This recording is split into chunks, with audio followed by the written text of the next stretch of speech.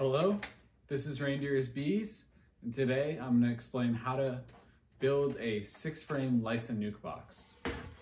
So this is what they look like, and you can buy them from Better Bee. I think Lyson has a website, so you could buy them there as well.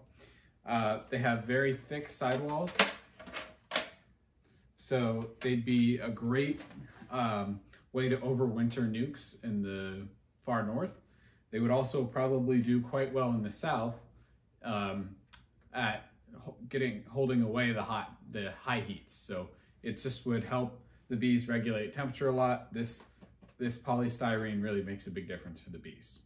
So there was not a single video that I could find on YouTube about how to assemble these, and they didn't come with any directions. And I've heard a lot of the directions from Lyson, since they are manufactured in Poland, are not in English. So I'm going to show you how to do that.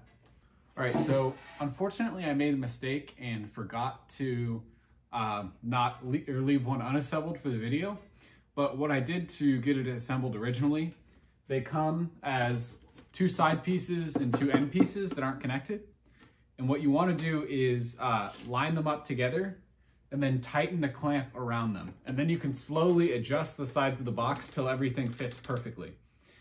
And you can get it dead on 100%. You'll need to be doing it on something flat to make sure that it's accurate. So now once you've got them in the clamps, all you need to do is take the long screws and then just use, I don't know what this bit's called. I think it's like a star bit.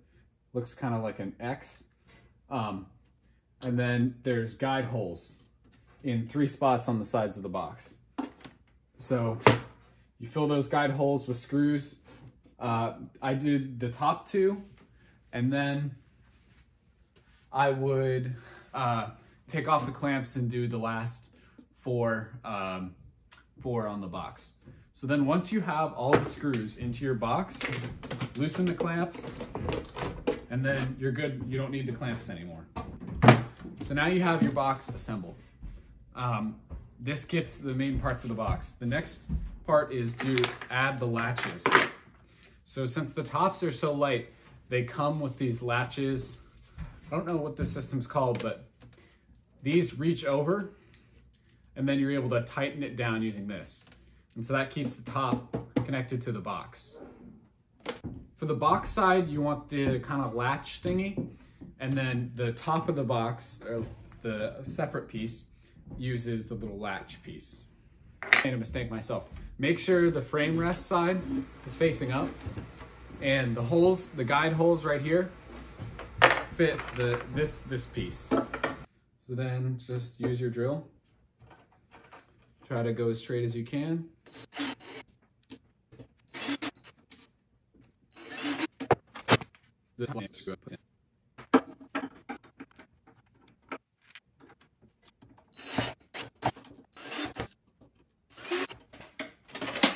So now that you've got both of these attached, you need the other side that clips into them. So here's what the top looks like when it arrives. This has these holes here. I'll show you that at the end of the video. You can plug them, either with ventilation or without. So same idea. You take these pieces and you put them in and screw them in.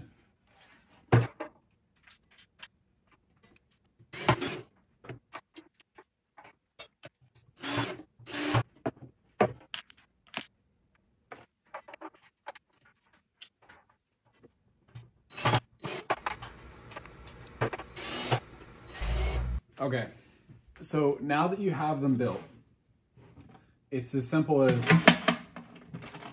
putting this latch over the top here, and then you lock it onto the box, and these 2 things aren't going to be separated by anything.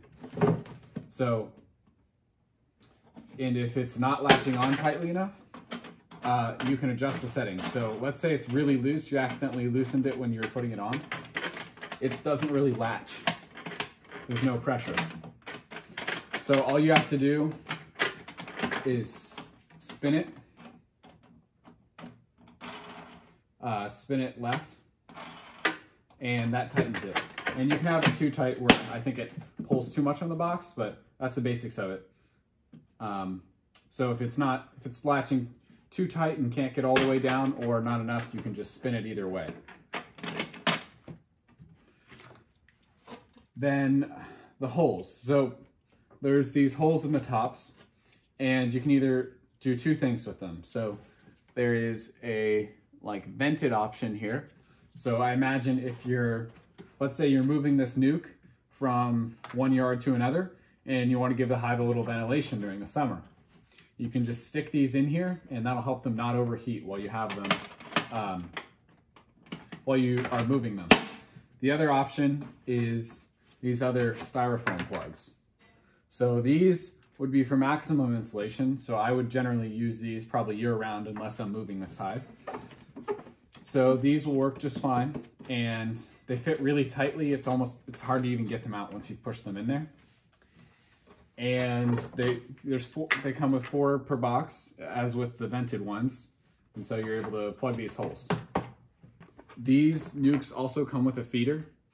I think the feeder was $17 and the nuc was $56, so they're quite expensive. But I figure this will last, what, 20 years?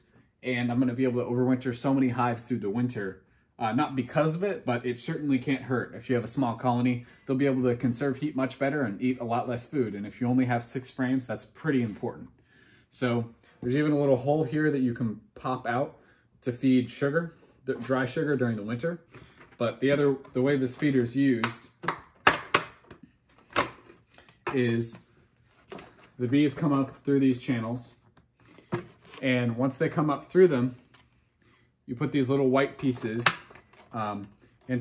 use the 2 pegs, put them into the 2 holes, and the bees are able to get up into here, and they drink the sugar water through there, because depending on the level of the sugar water, like if the sugar water level in the feeder is up here, then it will slowly seep up to the same height inside of the white pieces so the bees can get the syrup. You just toss this under the feeder, and that should do the trick. Once you put on the feeder, you're gonna have to loosen these. So just spin them, and then you'll be able to tighten it down without destroying the box.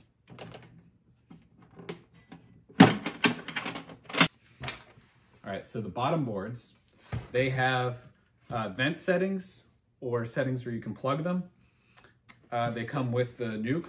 So for me, what I'm gonna do is just put these inside. I could glue them or something in, but I wanna leave them loosely in here. So that way, when I wanna move a hive, I can pull these out and then put the vented things in the top part of the box. And that way the hive will be less likely to overheat when I move them. And generally year round, I'm gonna leave these in. They can fit on either side, but they would fall out if they were on the underside. So I'm going to put them in here, and gives me the flexibility to have ventilation or not. So then the last piece to talk about with this box is the entrance reducer. So to be completely honest, I'm not entirely sure how this would work. This setting seems too small for the bees to fit through. So I would assume that would be the one to like lock them in there. These break off. And so I think you just screw it in there, because there are some extra screws for it. So I'm not entirely sure. Let me know in the comments what you know about these.